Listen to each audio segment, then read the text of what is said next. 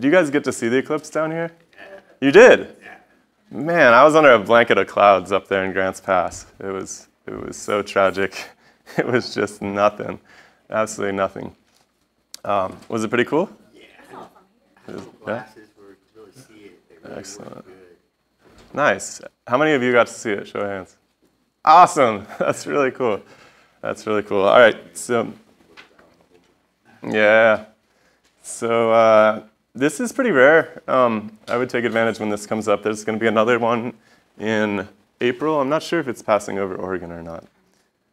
On the 8th, I believe, of April. And that one's going to be even better. Really? Yeah, because, you know, the ability to really block the sky out depends on the location of the planet and its orbit. It also depends on the moon's distance, right? Remember, the moon is orbiting in an ellipse, so it's not always at the perfect distance to block out all the sun. The one that you guys saw was still left a ring of light behind, right? And when you get really perfect alignment and really nice distances, you can block out the entire sky, and it gets kind of nighttime-like. I don't know, did it get dark? No, yeah. So the one in April is going to block out the sky completely, I believe.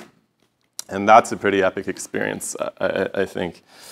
You know, and one thing I didn't really get to mention is just, I think that these eclipses were really monumental in organizing early civilizations and early societies because people had the ability to predict these things. Just because there's a pattern that appears, right? If you keep charts long enough, you'll be able to see when these things happen. And as you can imagine, if you have the ability to predict when an eclipse is going to happen, that kind of gives you this almost mystical authority over you know, the people that you're presiding over.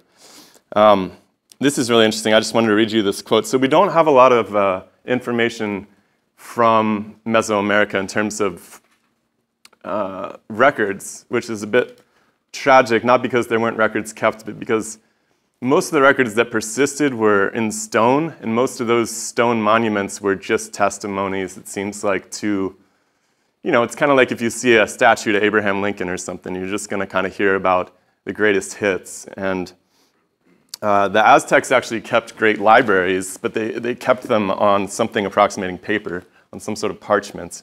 And these were called codices. And of course, the Spanish, when they showed up, they burned all of these immediately because, you know, competition for worldview and so forth. Which is actually why we've lost a lot of history around the world in general. The winners always tend to eradicate the histories of those that they conquer. But anyways, we have one codex from the Aztecs, and there's a little excerpt from this codex that I want to read you, which is a description of what happened during some recent eclipse. It goes like this. The translation, anyways, says, "When the eclipse came to pass, he, the sun, turned red. He became restless and troubled. He faltered and became very yellow. There was tumult and disorder.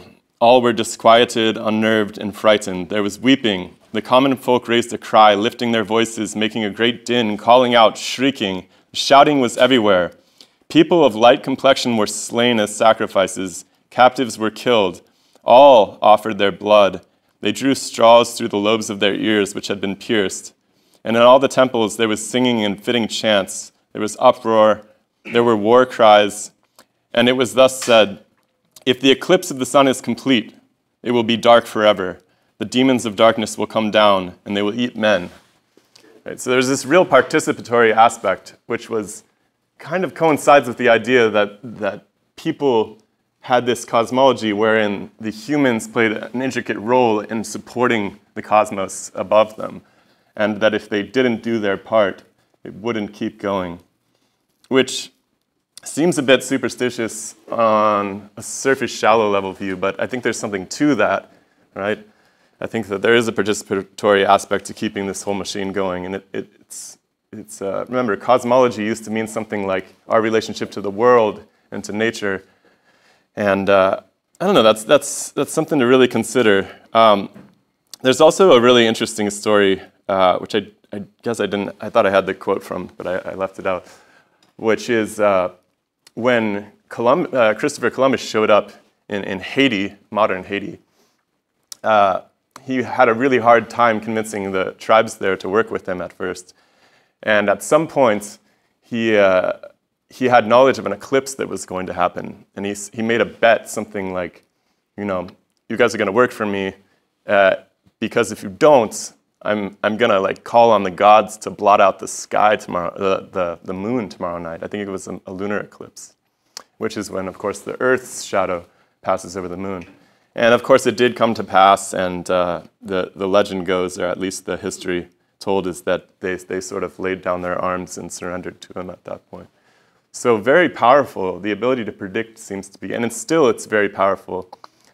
If you look at the authority, if you look at the place of science in our civilization, the politicians historically have looked to the scientists as the ones who are able to sort of divine the future and imagine what's going to happen. And of course, they've been increasingly subjugated under the paradigm of what the government is interested in, which oftentimes, unfortunately, has been defense-related or product development-oriented in terms of pharmaceuticals and so forth. But there's something to that. There's something really powerful about being able to understand what's going to happen in the future. This is really important to humanity. Anybody have any other questions or comments about eclipses before I ditch that, move on? All right, so our journey now is going to, by the end of this week, we're going to start moving into the different bodies in the solar system. But before that, we have to understand how telescopes work. And of course, telescopes have grown increasingly complex.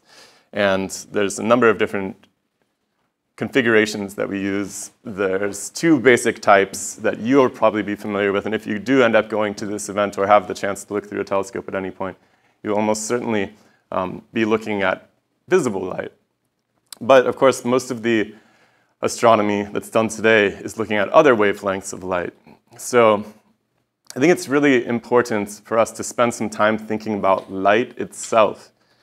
I don't know about you, but when I was coming up through college and, way before that, I was a bit troubled by light as a phenomenon because it's, in some sense, it's absolutely primary to our everyday existence.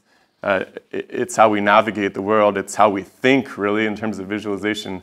But at the same time, finding a physical basis for it and really understanding what's going on is something that's, I think, increasingly neglected. And actually, my wife and I are working on a book about the loss of physical mediators in physics. And there's some very interesting things that happen, and I think they reflect some changes in the society, and I want to explore those with you a little bit today. Because I feel like if we don't have a grip on what light is, it's going to be very difficult to understand how we're able to utilize it to make sense of what's happening very far away. Because ultimately, all we have in astronomy is light, right? And that's, in some sense, very, very unique and difficult among the sciences. In almost every other science, we can put something under, in a lab dish, we can do little experiments, but you can't do that in astronomy. You can just look up and make sense of what you see. And if all you see is light, and you don't understand light, then you're going to come to all sorts of bizarre conclusions. And there's kind of a rich history of that having happened in the last 200 years. There's a number of bizarre conclusions that have resulted, and I think a lot of those come from a misunderstanding of light. Now, I don't purport to have the answers for exactly what's going on with light, but I think that I do have some insight. It's kind of funny I say insight, right? Because this is the way that we think. We can't actually think without using the word light. It's so central to our operation. So we're going to take a look at light and try to make some sense of it. And hopefully by the end of this lecture, we can get into the very early history of, the early modern history of telescopes and spectroscopy, which is this art of splitting light into its component wavelengths so that you can make different inferences about the composition of the different bodies and their atmospheres and all of this, which will be kind of assuming to be the case as we go forward, right? As we talk about these different bodies in the solar system, many of them we've sort of visited, maybe we've flown by some of them, but a lot of the information is just coming from light. Now, you're probably not accustomed to thinking about things like radio waves and X-rays as light, but they are light. They're really the same process, and they obey the same dynamics. And so we need to be thinking about all of these phenomena in terms of light. All right. So we'll do light, we'll do spectroscopy, and hopefully we'll get to telescopes, but if not, we'll do more of that next time. So, today we have a very Aristotelian conception of light, which is kind of funny, because there was actually a very enlightened moment. I would say that there's been a few really, really brilliant periods in Western history. One of them was the ancient Greeks. Another one was the Enlightenment. And maybe another one was like the 19th century, where there was a free market of ideas. There was a lot of people discussing possibilities of what was happening. And the ancient Greeks were kind of really the first to start considering material conceptions of what's going on. And of course, they came up with the idea of the atom. And so their thinking about light was more material in some sense than ours today. And one of the first people to write about that was Lucretius, who was this he was building on the tradition of the Greeks. He was actually in Rome. And he wrote, here's a quote from Lucretius, "The light and heat of the sun, these are composed of minute atoms which, when they're shoved off, lose no time in shooting right across the interspace of air in the direction imparted by the shove." And so this is really the first germ of the idea that light was these little bullets, which makes a lot of sense because light propagates in these rays, right? I think we talked about this a little bit with like the CGI animations that depend on ray tracing in order to calculate all of the beautiful reflections that give you those realistic images that you see in movies and animations. So light has this ray-like quality, and this is one of the first things that people realized. And so, of course, it was natural to people building on this material representation of reality that it should be some sort of thing, some sort of material body which is being projected. And, that idea got lost in the Dark Ages, which stretched for about 1,500 years.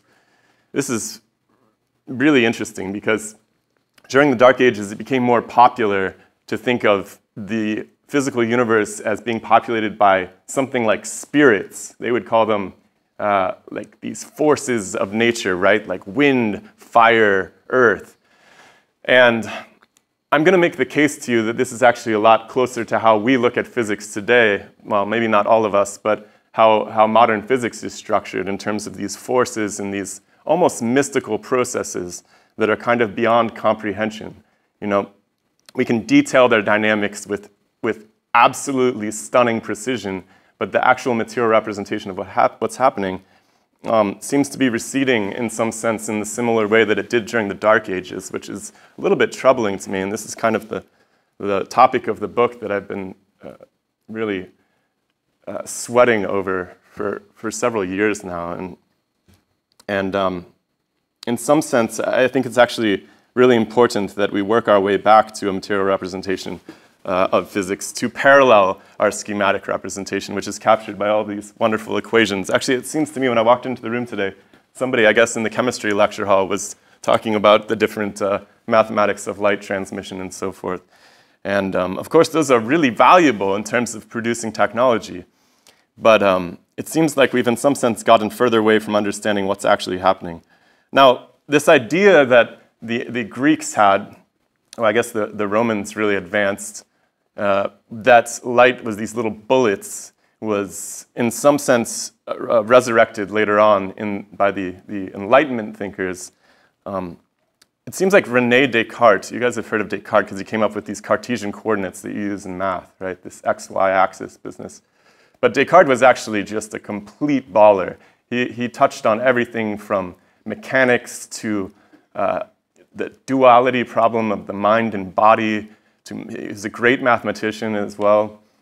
It's very interesting when you go back and look at these Enlightenment thinkers, because these are the people that pulled us out of the Dark Ages. And what's really, really stunning about these groups of people from the Enlightenment was that they in some sense were very different than our intellectuals today. They weren't specialists in any way. Each one of these people that really moved the needle and dragged us out of this mystical Dark Ages that, again, stretched for more than 1,000 years after the fall of the Roman Empire. They were all very interested in lots of different topics, and I think that their ability to investigate multiple different arms of nature at once really led to this cross-pollination where they're able to see things in a new light. And in some sense, I feel like we're a bit plagued by our myopicness today, in that if you do pursue a scientific career, you're very likely, if you follow the pipeline as presented to you, to end up studying one little thing very intensely for the rest of your career. And while that's very useful in advancing, the next iPhone, it's not necessarily the best way to get new fundamental conceptions of nature and how all of these different interconnected systems play together. So I think we can learn a lot from these people by studying the Enlightenment thinkers. Now, Descartes actually resurrected this idea of the little bullet of light that was flying. He called it the corpuscular idea. And he actually got this idea from a friend. I can't recall the guy's name. I think it was Beekman, maybe. And Beekman was an interesting fellow because he didn't create any works of his own. He was just sort of this little angel that whispered in the ears of the people who were actually writing at the time. And I think there's actually a really important role for people like this, even in the modern landscape, people who are sort of outside of the publishing sphere but are sort of dancing around with ideas who don't really want to champion them themselves.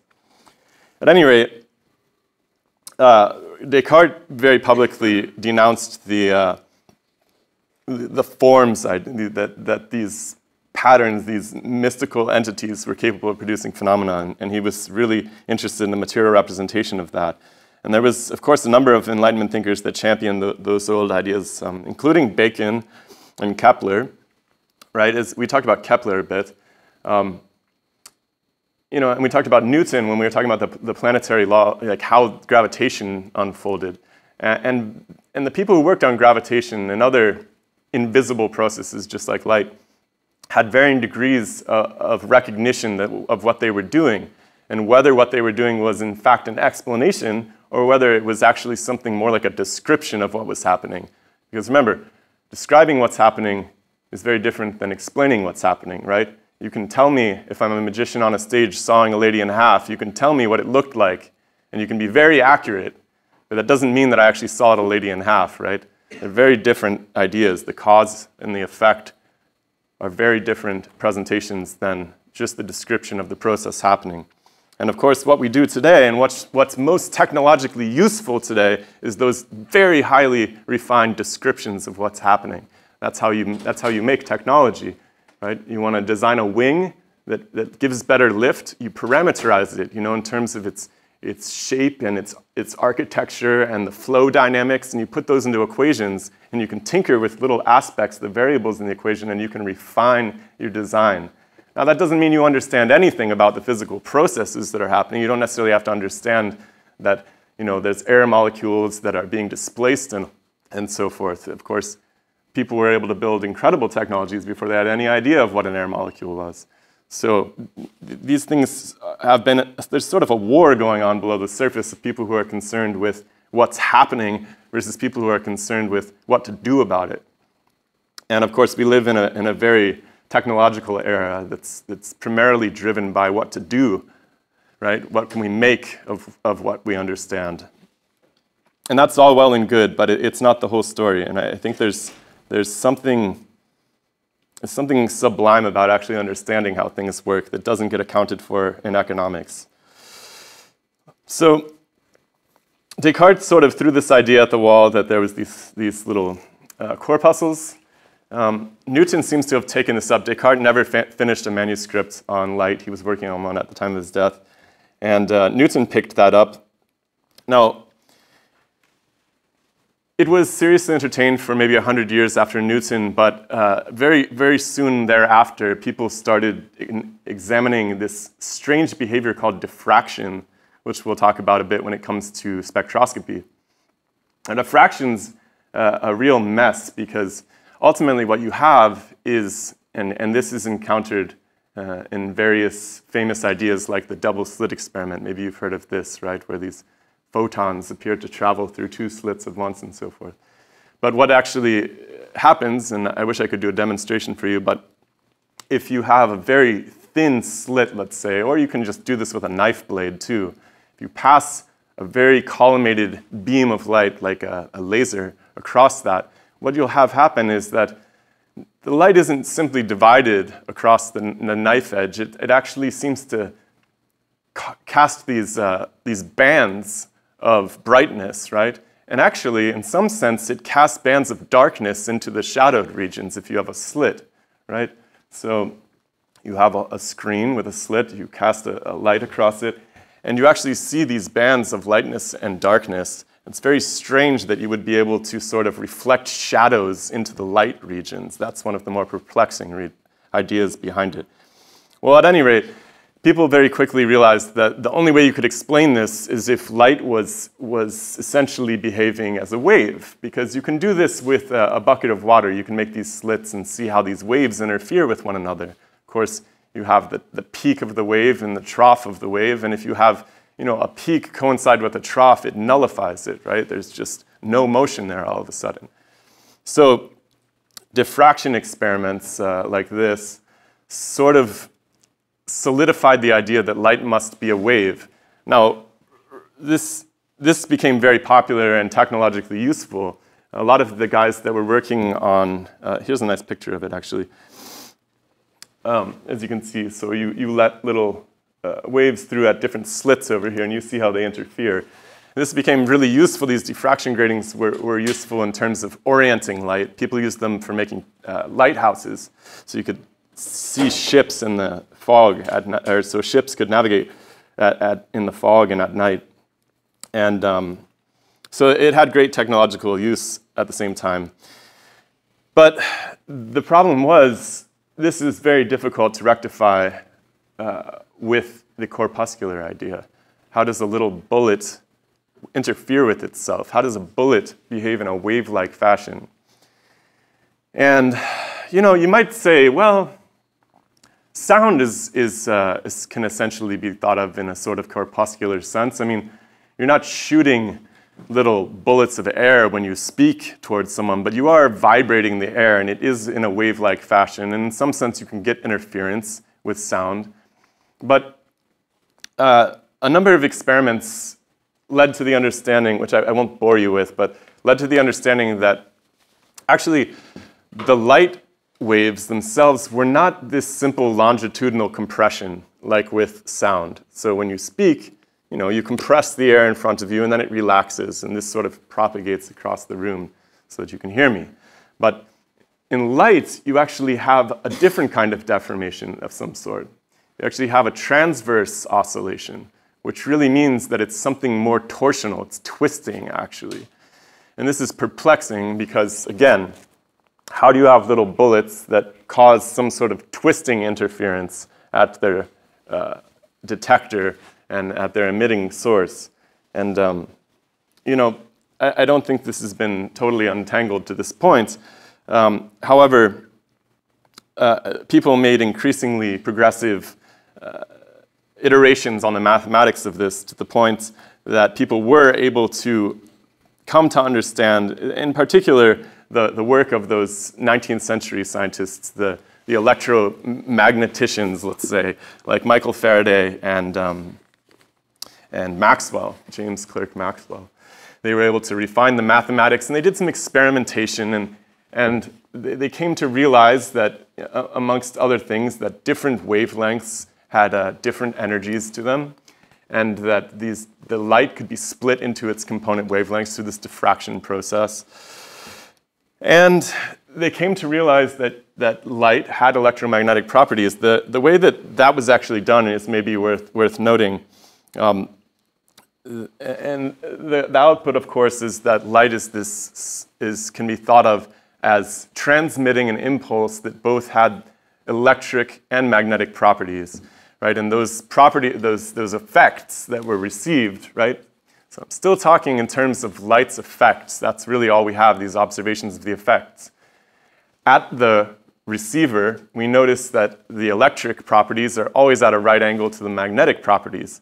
And so, how they figured this out was kind of cool. There was this gentleman named Heinrich Hertz, and Hertz set up this experiment where he essentially was able to, he made a little electric circuit where he was able to have this oscillating current that generated this spark that was going back and forth in polarity across this little gap.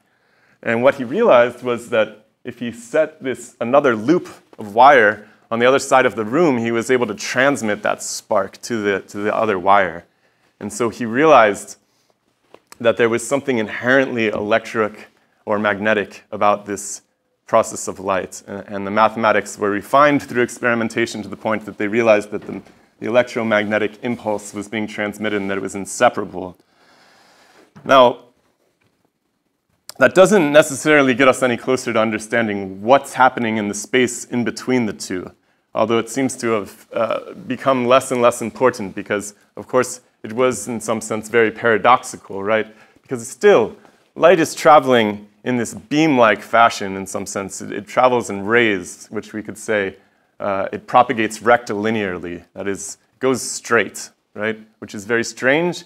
But it also goes, it has this wave-like property. It's able to oscillate the detector, let's say that coil in Hertz's experiment, in this way that generates essentially an alternating current in its source, back and forth, back and forth. And this is that torsional aspect to it, the transverse wave that you hear about.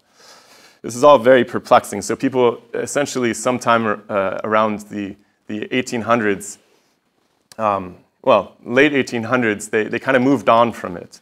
And you might think, well, there's more to that story. So they didn't really just move on from it. So most people, in terms of making sense of gravitation after Newton, and in terms of making sense of light and electricity, they presumed that there must be some all-pervading fluid that was everywhere, and it spanned the distance in between bodies like ourselves right now. And that vibrations in this fluid, which they called the luminiferous ether, were able to host light. So light was essentially vibrations in this fluid, which is, maybe a little bit half-baked, but it's actually a reasonable proposal. I mean, this impulse must be transmitted somehow, right? And there must be, at least according to the rationalists, there must be some cause of that effect, some material basis for it. But like I said, there's always been two warring philosophies in science. There's these rationalists who say, well, we can't really detect this ether stuff, but we know it must be there, and therefore it's sufficient for us to assume its presence. This is called a hypothesis. And then there's the empiricists who say, we're not going to worry about that. All we're going to worry about is the observations we can make. If we can observe something, we'll detail that observation, and we'll move forward with our observations. We'll construct mathematical models of the observations. And it's quite clear where we stand today. We're definitely an empirical science civilization today. In large part, like I said, because empiricism is so important to the development of technology. But the rationalists got pushed out of the building in some point towards the late 1800s. And I think this was in large part because there was a great effort to detect this luminiferous ether. Everybody wanted to find it, right? They wanted to be able to characterize it. And so they set up some experiments to detect it. A number of people were working on this, but most famously, some of the great experimenters came up with this idea of interferometers, right? Where they would essentially set up these two mirrors. And this is actually the basic process they've used for these gravitational wave experiments. But you essentially have a beam of light, you split it, you send it to two mirrors. And the light has a characteristic wavelength for these pulsations. And if there's any changes in, say, the length of those arms or as the etherists were hoping that the light would, if the Earth was moving through the ether, well, it should be faster. The light should be faster in one direction because, the ether's sort of dragging behind it, and it'll be slower in one direction. So they figured they'd be able to detect this drag through this interferometer experiment. And they couldn't do it, right? They could not detect any appreciable, well, there was, lots of reports. Some people reported a little bit of drag. Some people reported a lot of drag. Some people reported no drag. And a couple of the most famous interferometer scientists of the day made this landmark paper. It's called the Michelson-Morley experiment. And they reported no drag whatsoever. And it was kind of conclusive. Enough of these papers accumulated to the point where people said, this is a failed endeavor. We're not going to be able to detect this stuff. So what's very interesting to me is that at this point, people essentially moved on, right? The empiricists were the ones who were able to actually come up with usable mathematical theories, and those were, in some sense, actionable. And the rationalists didn't have a clue. They really didn't know what to say. Why couldn't this ether be detected? They didn't know, actually. And, I don't think, even up through Einstein's day, that scientists working on light and gravity like Einstein was, I don't think that they entirely abandoned the realization that something must be mediating these effects. Einstein called his space-time concoction something like a non-kinematic ether, which really meant that it was just something that you couldn't touch, but it was there and it was mediating effects, and that it actually changed, that the construction, the structure of that ether changed with the presence of different bodies of different masses and so forth. And in some sense, I think Einstein's space-time idea can be considered an actual ether. It's just, I think what happened is that I think there was one little mistake that was made, which was that people assumed that ether was separate from the actual atoms that were floating in it. They had this idea that the atoms were made of something, the ether was made of something else, and that as the atoms moved through it, there should be interactions between the two that were detectable, right? It's sort of like a ship sailing on water, or maybe, I don't know, Cheerios floating in a bowl of milk. The milk should be separate, and you should be able to detect that. But I think that actually something, if I can make a prediction about the next 100 years, that if the rationalists are allowed back in the building, I think that the new conception will be something more close to the idea that the atoms themselves are constructed of the same material that the rarefied portions of them in between are constructed of. This gets into a new realm where the atoms are actually able to carry their own external material with them, and so of course you're not going to detect anything separate from them. That's just a hypothesis, of course.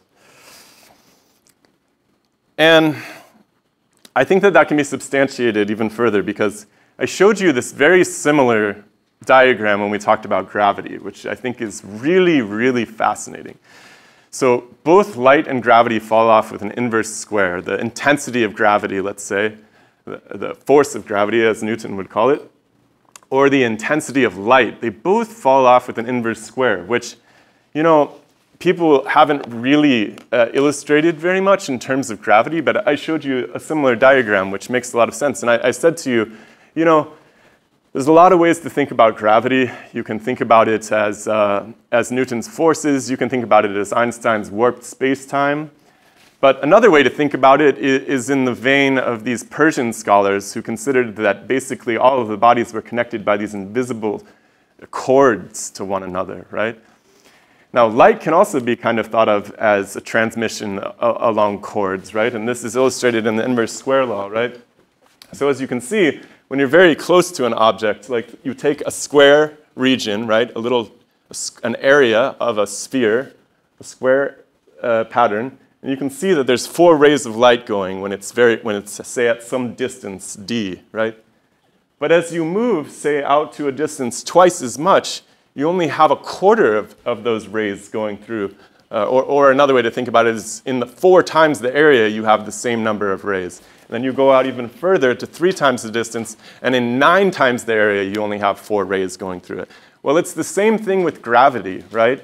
There's something ray-like about the interaction between atoms with light and with gravity, which I think will be really instrumental in people and the rationalists making sense of what's going on materially between these atoms. It brings me to another point, which is I've had the real supreme joy of getting to know this gentleman over the last few years. And he's a wonderful Caltech emeritus professor named Carver Mead. And he worked with Richard Feynman at Caltech. Feynman, of course, is one of the absolute titans of physics. If you're in any way interested in physics and want to learn more, he has, you can read all of his lectures that he gave there at Caltech, and they're very instrumental. They're essentially the best version of an intro physics class that you'll ever find. And anyways, Carver has this really interesting idea, and he's really resurrected an even older idea that most physicists have come to think about light in terms of this thing that is emitted from atoms, and that's the end of the story. And Carver has built a reconception of electromagnetics and electrodynamics, which is really the most cutting-edge quantum field theory for how we can understand the behavior of electromagnetic systems. And what he'd noticed is that there's no such thing as light without two atoms involved, right? And I think that's really, really important to keep in mind. He found that mathematically, light is really a conversation between two atoms. There's some sort of transaction that's occurring. And of course, if you go back and look at the history like I was talking about with Hertz, that's extremely apparent, right? There's something happening on one side of the room that is evidenced on the other side of the room. And of course, all of our telescopes depend on this. Our ability to see depends on this. There's something happening over there that I'm able to detect with my eyes, my detectors over here. And so there's some conversation happening amongst the atoms in between those. I put this quote up here from G.N. Lewis. Now, you might have heard of G.N. Lewis because he's the person who gave us the idea of the chemical bond, essentially. You think of Lewis pairing from chemistry and so forth. And Lewis made this little note in the side of one of his papers that was lost, I think, for almost 100 years. And I'm going to read it to you because I think it's absolutely ingenious. I'm going to make the contrary assumption that an atom never emits light except to another atom. I propose to eliminate the idea of mere emission of light and substitute the idea of transmission, or a process of exchange of energy between two definite atoms. Both atoms must play coordinate and symmetrical parts in the process of the exchange. And I just think this is absolutely revolutionary because, you know, I don't know if you guys will end up taking basic physics or maybe you did in high school, but you will almost never see light treated as this transactional process. And I think that this does a great disservice. If we look at that inverse square law and we think about it not in terms of light, but we think about it in terms of gravity, we of course understand that those atoms are pulling on one another. Gravity doesn't make sense without two bodies with different masses that are able to interact, right? So light has to be thought of the same way. And I actually think it's increasingly stunning to me how similar but opposite light and gravity are. There's more to that. So I mentioned these gravitational wave experiments. Maybe you guys have seen these in the news lately. And the data is very noisy and rudimentary, and there hasn't been a great deal of observations logged about gravitational waves because gravitational waves are inherently extremely weak. Well, gravity itself is extremely weak, actually. It's by far the weakest of all of these mystical forces that are proposed to hold the world together. It's orders and orders of magnitude weaker than electromagnetism, for instance, and it's much weaker than all of the other forces. So detecting gravitational disturbances in terms of this wave-like nature is very difficult to do. But it follows mathematically that there should be waves as a result of bodies interacting. Now, what's really interesting about gravitational waves is you might think, okay, most waves that we encounter in the world are these nice longitudinal waves like sound, like we say, or waves of compression. But actually, gravitational waves, just like light, are also transverse processes. There's something torsional about them, right? There's something that inflicts this back and forth behavior. Gravitational waves also travel just like light at a constant speed, and they travel at the same constant speed. And so I guess what I'm trying to get at to you is that there seems to be some inherent interplay between light and gravity. They propagate in the same way. They almost certainly propagate in the same mechanical fashion using the same connections. And there's just not a lot of work going on about this right now. And it's unlikely that that kind of work is going to come from people inside of the deep nitty-gritties of electrical dynamics, right? Because those processes, like I said, everyone is very specialized today. People are not really working on light and electricity are not the same people working on gravitation, right? There's not a lot of overlap. And so I imagine whether it takes 100 years or another 1,000 years, that at some point we'll see a lot of interplay when people are able to engage in a more free market of ideas and they're exploring lots of different disciplines at once. But there's something really uncanny about the overlap of light and gravity. And I don't think that it's wise to think about one without thinking about the other to some extent. All right. Lewis also, by the way, he coined the term photon for the smallest units of radiant energy. And that turned out to play a big role, which we'll get to in a minute, with the characterization of the photon and all of that, which came about in the early 20th century. So, light was increasingly recognized to occur across this entire spectrum. I hinted at this at the beginning of the talk today. All of these different wavelengths constitute portions of the electromagnetic spectrum, which is quite interesting. So, X-rays, gamma rays, and of course,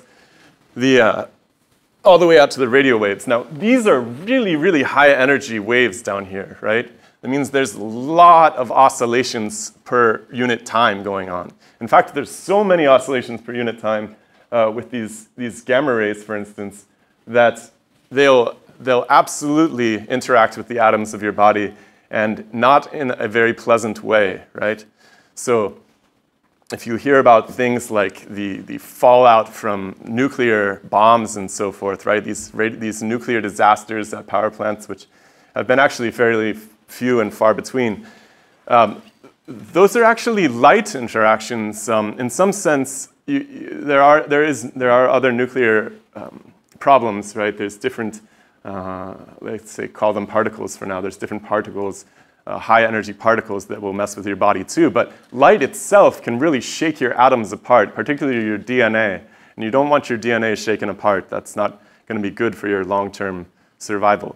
So, and of course, the radio signals are quite useful to us too. If you haven't noticed, we're all using them right now to, people who are online right now or using Wi-Fi, your cell phones, all of this, they all depend on light. And light has different levels of penetration, which is also quite interesting. So these really high energy waves, let's say very, very high, intensely oscillatory processes, they can penetrate through materials. And there's not a ton of consideration that goes on in terms of what exactly does that mean. But I would submit to you that it seems like light is something of a relay process. So when I'm looking at someone in the back of the room right now, it's unlikely that, well, it's impossible that I am actually connecting my atoms directly with the atoms in your eyes at the back of the room, for the mere fact that there's a lot of air in between us, right?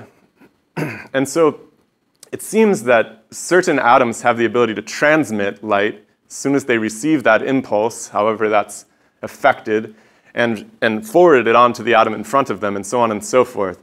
And there's different degrees by which atoms can do this. And of course, the intensity of light and the wavelength, how much energy is in those oscillations, has a lot to do with it. So, if I was to turn on a beam of X-rays right now, I could easily relay that signal right through the wall, and I could see what's happening in the hallway back there, right?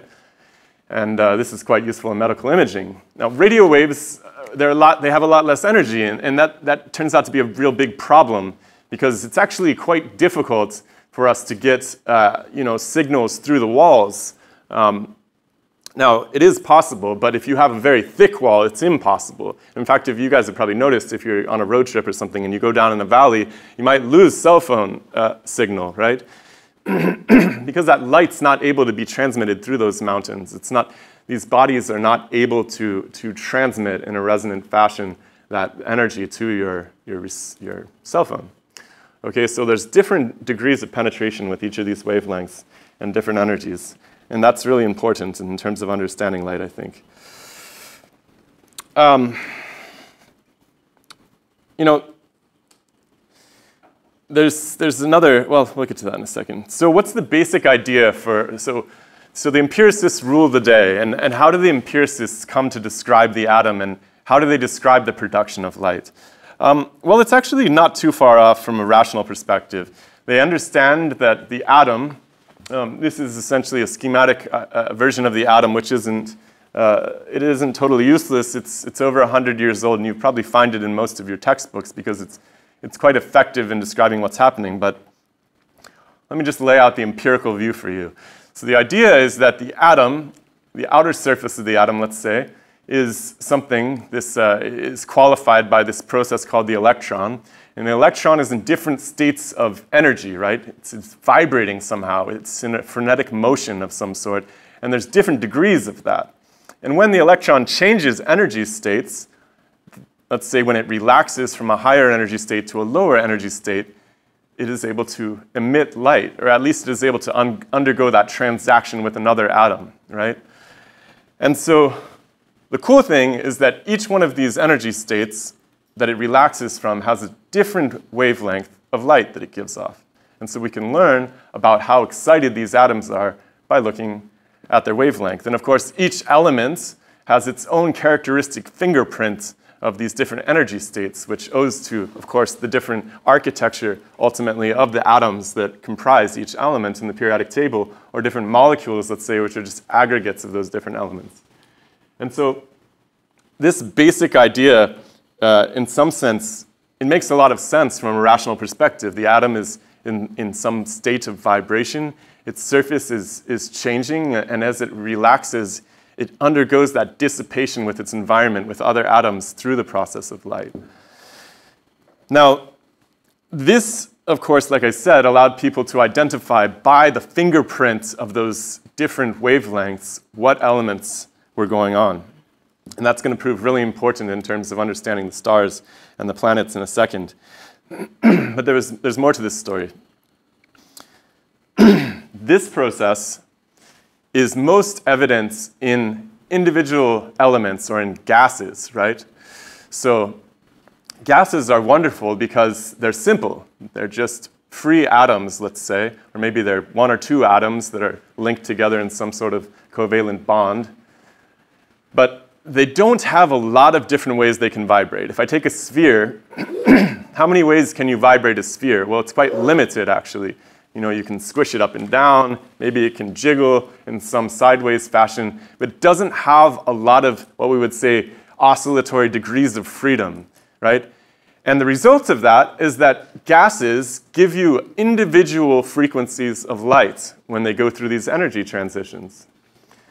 But solid bodies, like the one I'm sitting on, or like your body, solid bodies do something really different. Solid bodies give off a continuous rainbow of colors, actually, when they're heated, okay? And so this is a really important piece of the puzzle because people began studying the actual spectra that were produced from heating different bodies to different temperatures. In particular, this gentleman, Gustav Kirchhoff, was really, really instrumental in terms of characterizing how these processes played out in material bodies that were heated. And he worked a lot with this guy Bunsen, who you probably know from the Bunsen burner. And they spent a lot of time burning different elements and characterizing, you know, how these spectra resulted. So on one hand, they were studying the gases and the elements and how these individual lines could be produced. And on the other hand, they're studying how when they heat different bodies to different temperatures, how that changes the spectral profile. So this is just all of the different wavelengths that are being emitted, but you can see there's a peak wavelength here, actually. One wavelength where most of the intensity of the source coming back is. And you know, people played with this a lot, and this gentleman named Wien came along and actually realized that the wavelength and temperature were in some sense related, right? And he came up with a law to describe that, which I've posted there for you. And it essentially says that in these heated bodies, that the peak emission wavelength was in some sense related to temperature by this constant of proportionality called Wien's displacement constant. And this actually allowed people to make, for the first time, estimates of the temperature of different stars in the sky by the color, right? Because from that wavelength, which of course you can get, which we call color, right? Qualitatively, you can actually tell the temperature, at least the effective temperature, the perceived temperature of these stars. So this was a really brilliant insight. Now there is some trouble with this actually. So the problem was that people began to realize that temperature and wavelength were related, and of course energy and wavelength were related. And the problem was that it was expected, like I showed you, that those really short wavelengths would have really, really high energy, as they do. As we know, X-rays and gamma rays can be very damaging. They're very high energy. But the problem was that people suspected prior to these experimentations that energy would essentially go to infinity at some point, right? That as you decrease the wavelength, that the energy would just keep going up. These would be incredibly powerful, and at some point, you would just have infinite energy at this really high frequency light. But as the study with black bodies showed, this wasn't the case. And in fact, you know, the energy appeared to drop off precipitously. And this was called the ultraviolet catastrophe at the time, because people expected that the energy of ultraviolet light would be much larger, but in fact it was less in some sense per unit intensity. And so the way that they solved this was mathematically. This guy named Planck came along, and Planck took up in some sense this idea of the photon and realized that if light could only be delivered in individual units, that the mathematics would rearrange itself in such a way that you wouldn't have this expectation of infinite energy at these high frequencies. Now, this, of course, was a real disaster, because all of a sudden we thought we had this wave understanding of light, but all of a sudden, oh my God, we're back to thinking about light as these individual little bullet particles. And again, how do the little bullet particles cause wave interference? It's a complete disaster. But it's a new disaster. It's a different disaster than the ultraviolet disaster.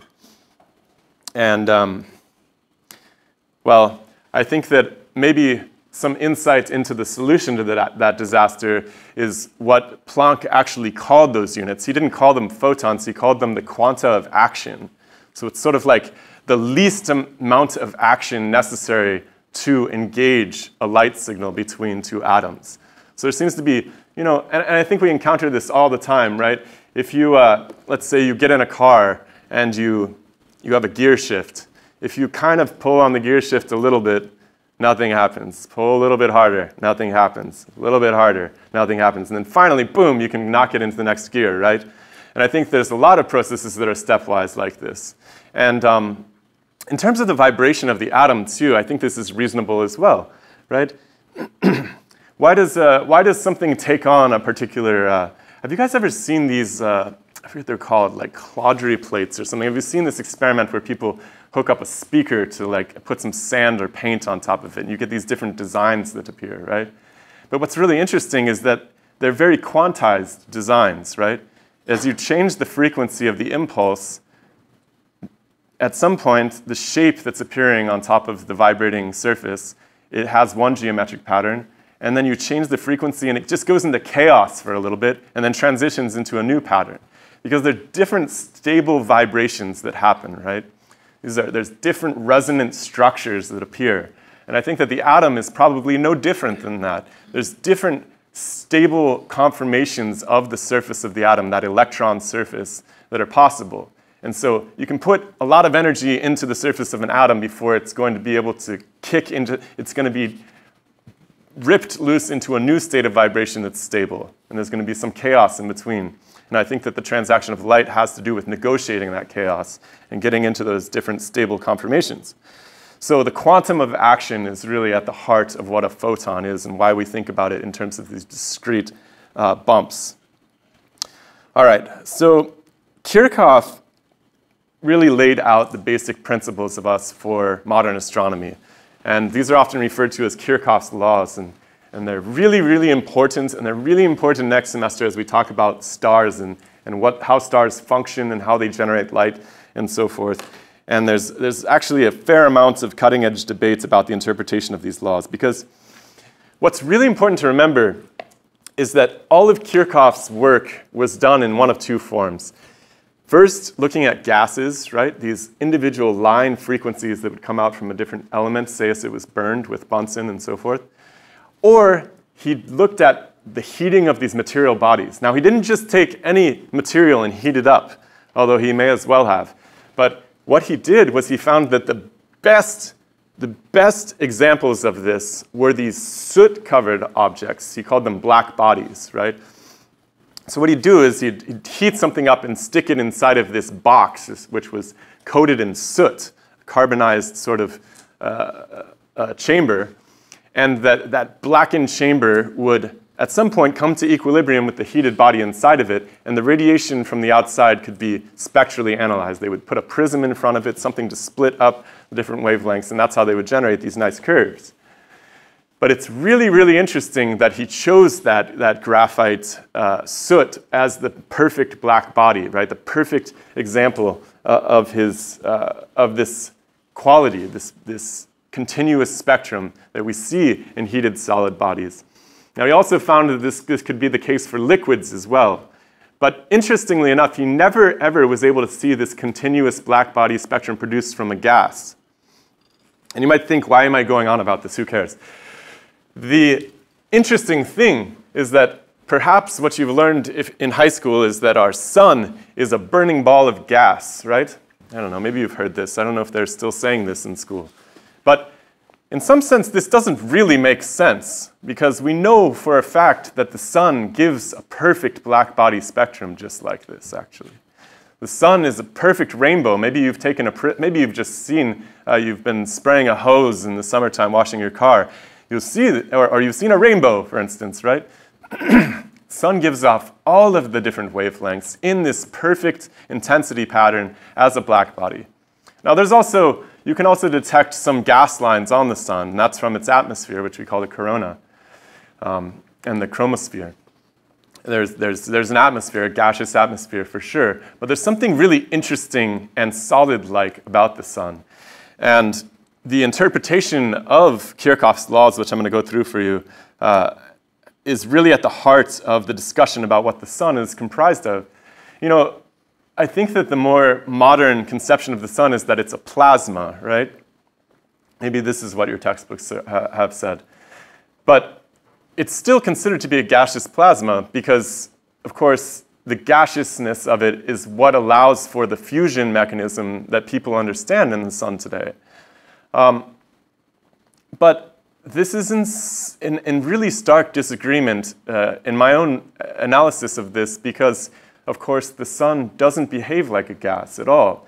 It's quite obvious. You can take, like I said, go look at a rainbow. It behaves very much like a black body. Now, Kirchhoff recognized that his first law is a hot, solid liquid emits radiation at all wavelengths, a continuous spectrum of radiation. And later on, Kirchhoff was persuaded to the idea that if you had a sufficiently dense gas, that it would perhaps also radiate in a continuous spectrum. Although he never really did this experiment himself. He just sort of accepted it because this fusion mechanism was so tempting. People were trying to figure out how the sun was powered, how it generated all of its heat. And prior to the fusion idea, which was really championed by this dude, Arthur Eddington, people were really thinking that it was just something like a gravitational heating, right? And we see this on bodies like Jupiter. They're very large, and as they compress, it's sort of like a piston in an engine. It generates a lot of heat.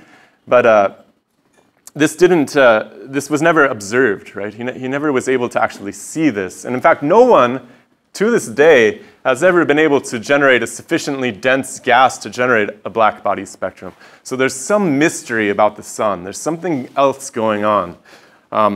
And, you know, I think that the best evidence for that is like,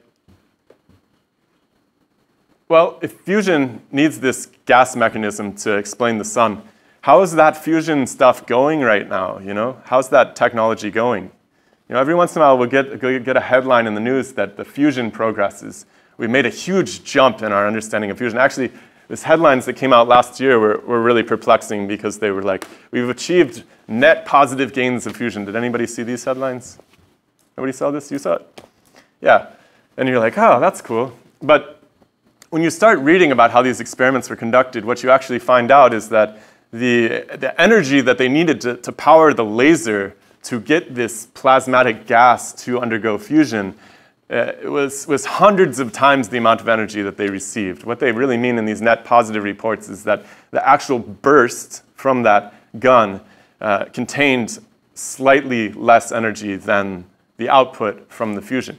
But it's in no way an actual promising technology in any time in the near future. And so my sense is that if we don't totally understand how the sun does its fusion, maybe reconsidering the material basis of the sun is a good place to start, because the sun certainly doesn't appear to be anything like a gas, although we model it that way in modern astronomy. So, anyways, this is our sun. It gives a beautiful continuous spectrum. The second law of Kirchhoff's thesis is that a hot gas in front of a cooler background emits radiation at a discrete set of isolated wavelengths. These discrete isolated wavelengths are called the emission lines. This is kind of his work with Bunsen, because if you pass it across a prism, you see isolated lines of different colors, different frequencies, different wavelengths. The whole spectrum is called an emission line spectrum. And then the third law, which is quite important, is that a cool gas in front of a hotter solid or liquid background removes the radiation from the background source at those same specific wavelengths. So in the case of our sun, if you put an atmosphere around the sun, which we believe it has, you actually will absorb, those gases will absorb that radiation and not transmit it as well. And so you get these little black lines across the solar continuous spectrum. So the sun is, and all of the stars are wonderful tools because we can get the temperature from the continuous spectrum, and we can get the elemental composition of their atmospheres from the black lines, the missing bands across them. And you can also, as planets, exoplanets, say, pass by stars, we can get information about their atmospheres by how they screen that light as well, which is pretty cool. So those are the three principal discoveries which really all of modern astronomy is based upon. The fourth law is something like an atom which absorbs at a particular frequency also will emit at the same frequency. And this seems to be the case, right? If you burn those elements or you excite them, you're going to get the same lines as if you shielded them, as you use them as a screen in front of something like a star, something with a continuous spectrum. Now, as we move towards understanding telescopes and how we actually make use of all this light that's coming into us, we have had a lot of trouble because our atmosphere, just like I explained, the atmosphere of the sun absorbs certain frequencies. Our atmosphere absorbs almost all of them, actually. So this is a nice diagram of the absorption of different wavelengths by our atmosphere. And what's really, really cool is that we only have a tiny window down here in the visible spectrum. This is the whole frequency spectrum of light. And our atmosphere is actually very much impervious to these short wavelength lights. And that's super important because, you know, if we're getting bombarded with gamma rays and so forth all day long, our biology wouldn't have stood a chance. It's also remarkable that, of course, our eyes evolved to deal with this little window of light that we do receive in the optical spectrum, right? So it's no accident that your eyeballs see in this range, because that's the primary range in this, mid-range energy that we're able to get down to the surface of the Earth. That's what we can see with, because that's the only kind of light that penetrates down here. There's also a little window of radio waves that penetrate to the Earth, and that's why we can use radio waves, because, like I said, they don't, the atmosphere between me and the people at the back of the room isn't, it's very good at relaying visual information and radio information. So this is, in some sense, a happy accident, but, there's no real accidents, because we of course, evolved on this planet, and we adapted to what we were given, which is these circumstances. And they've been quite productive. So I'm going to crack open a little bit about the basics of a telescope before we start, but we'll pick up with the history next time a bit more, because there's a really fascinating story I want to tell you guys about the development of modern astronomy, because most of it happened, modern astronomy, with these big telescopes, happened during World War II. And what's really interesting is that all of the men were off killing each other in World War II. And so a lot of that work was done by women who didn't make it into the history books. And there's a really fascinating story about that, which is captured in a book that I want to show you guys. But let's look at telescopes, how they work. So you basically have a big bucket that you have to catch all of this light in. That's called your aperture. The aperture is then used to focus the light with another lens. And then, of course, you have some sort of detector, which is usually your eyeball in the case of if you're going to go look at the stars. But there's other ways of doing that, which we'll see very soon. So, and this is very much a square law process, because the intensity of light is a square law. So a telescope that has, an aperture of 4 meters in diameter can collect 16 times as much as one that has a 1 meter diameter. And you might think, well, when did people start using lenses to focus things, right? And actually, it was quite a long time ago. There was people playing with eyeglasses as early as the 1200s, still kind of coming out of the Middle Ages in Italy. This guy, Nicholas of Cusa, who's a real beast of philosophy and physics and science, in 1451 started using concave lenses to correct nearsightedness. And it was actually another couple hundred years before anyone thought of putting two of them in front of one another in order to approximate anything like a telescope. And so there was some sketches made.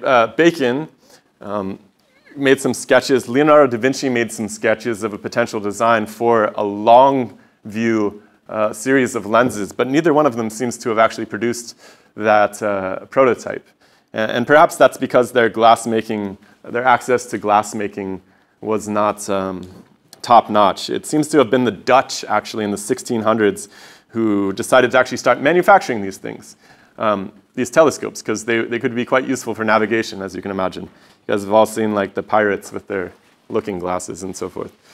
So Galileo then came along almost immediately. I would say like within 3 years of the invention of the first telescope, Galileo had bought one of these things and started fine-tuning it. And the first telescopes that were manufactured could only see maybe 3x magnification. And Galileo fine-tuned that up to something closer to 30. I guess 23x magnification, I guess, was Galileo's telescope. And Galileo actually gave it the name telescope. And very quickly, people began turning these to the sky and making really interesting drawings. So Christian Huygens, who gave us, in some sense, a lot of the work that we glossed over with regard to the wave nature of light. Also, one of those guys who just had his fingers in everything. He was working on optics, mechanics. I believe that he worked in civil service to some extent. But he built this kind of preposterous telescope, as you can see it. He actually hung the primary aperture up on this huge tree, or whatever this is, a post, and ended up standing quite a ways away with his lens in order to make these drawings of Saturn. And this is the first time that people realized that Saturn had rings. you know, and I think that was really astounding to people at the time. And he made these drawings of Saturn. He also was able to see the moons of Saturn for the first time, which was quite perplexing. And, you know, the discovery that all of the other, these wandering stars had their own little systems about them really reinforced for people the idea that the Earth was part of a bigger system that centered around the sun. Because, of course, it was sort of a theoretical conjecture put forth by folks like Copernicus and Galileo. It was a nice idea that perhaps simplified the very complex epicycles that were from the Ptolemaic model. But it really seemed to make sense when you started seeing other bodies with things rotating around them in a plane, right? And so this was of no small importance to really understanding our own place in the solar system. Now, there's a problem, though, with telescopes.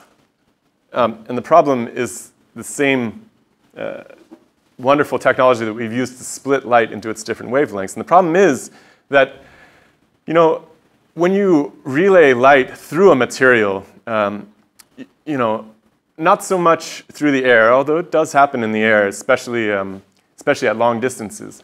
What happens is that the different colors of lights, they interact with the molecules that they're being relayed through differently. And so what you have is you have the prism effect. And actually you can see this, to some extent you can see this at sunset, right? When the sun appears to get red because those redder wavelengths are being bent down towards you from across the horizon. It's going through all, you know, you think about it, at midday, there's only a thin layer of atmosphere between you and outer space. But when you see the sun at the horizon, you're going through that whole shell of atmosphere to see it, right? So there's a lot more atmosphere that can participate in this refraction business. And so that's what's happening here. Well, it turns out this happens in any glass lens also acts very much like a refracting device. And so the problem is that when you're trying to look at tiny little sources of light and you're trying to magnify them into big areas, you actually get all sorts of what we would call dispersion, right? You get the wavelengths separated out. And the result is that it's a very blurry image. You know, perhaps you've watched a sunset too and noticed that the sun gets very blurry right before it goes down. This happened with telescopes as well. And so what was the solution to this? There's a couple of solutions. People started making these things that they called corrective optics, right, where you basically sandwich a concave lens on the back of a convex lens, and you can sort of correct these deviations as they occur. But a simpler solution is actually to use a mirror instead to grab up all of the light that you want to focus in on. Now, mirrors have this advantage that they don't refract the light. You don't get this chromatic aberration from them, this dispersion of different colors. And so most of the telescopes that we're going to be dealing with next time, when we get into these really huge telescopes and how they work, they're almost all mirror-based. There's more reasons for that too. You know, if you try to make something out of glass that's really big, it gets heavy really fast. And as it gets heavy, it sags and bends and distorts, let alone can crack in half, right? So working with big, like trying to perfect a huge piece of glass is very, very difficult. It's heavy, it's difficult to transport, it's very hard to point it at things. And so people moved away from these basic refraction type scopes that were popular in the early days, and they moved into these reflector types where you collect all of this starlight at the back of the scope, reflect it basically through a series of mirrors onto an eyepiece. And this has proved extraordinary in terms of being able to make really large collecting areas, right? And there's a number of ways that people have perfected that, which I think that we'll get into a bit more next time. This was, of course, one of the very first early 20th century telescopes, enormous things.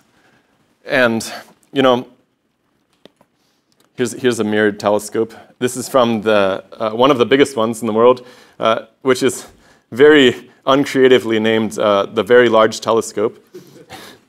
It has a mirror that's a little over 8 meters in diameter. Oops.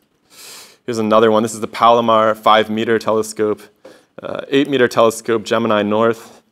Now, one of the ways, what you'll see in a lot of these telescopes that are based in outer space too in particular, is that in order to get around the fact that things distort, I mean, you put something on a rocket ship, you send it into space, it's going to be a very violent experience. And of course, once you're out there, it's very difficult to negotiate any changes that might take place.